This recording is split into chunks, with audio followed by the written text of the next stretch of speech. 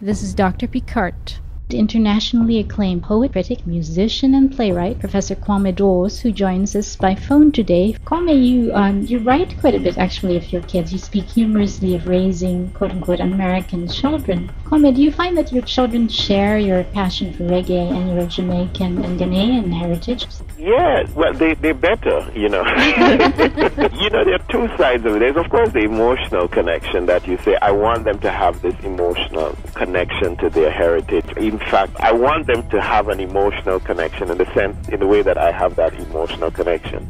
But there are also pragmatic ways in which I see there's so many benefits and so many great values to America. But one of the ones that is not a value is a kind of myopia, a kind of sense of not caring about the rest of the world. For more information, go to www.carolinepicart.com.